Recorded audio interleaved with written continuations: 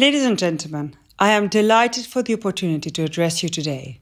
I regret not being with you in person, in particular because I really share your mission. The importance of micro, small and medium-sized enterprises to growth and employment can hardly be overstated. These make up the majority of enterprises in the world. They provide jobs and contribute significantly to national incomes. They therefore play a central role in sustainable, inclusive economic growth and development. But many business people face real challenges that prevent them from starting a business and making it grow.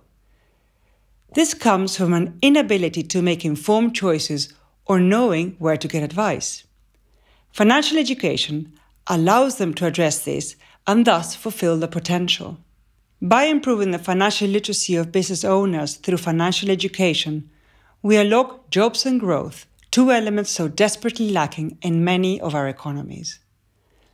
Today's symposium marks the birth of the OECD INFA workstream on financial education for micro, small and medium-sized enterprises.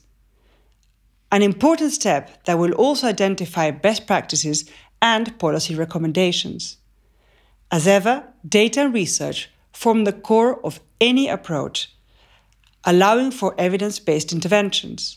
I, for one, very much look forward to staying abreast of your work and hope to use it in my conversations with policymakers in the future. Finally, allow me to highlight an example from the Netherlands that I have been involved in. Credit is an institution that offers loans to small and medium-sized enterprises, ranging from 5,000 to 250,000 euros. But the interesting part is that they couple their clients with coaches who help them develop their business. The results speak for themselves. 5 years and 4,500 loans later, 8 out of 10 participating entrepreneurs are still in business, while nationally, only 63% of businesses are still around after 5 years.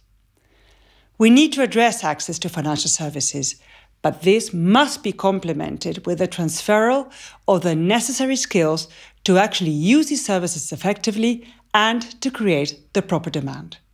I wish you all the best in deliberations, and I really look forward to your results. Thank you very much.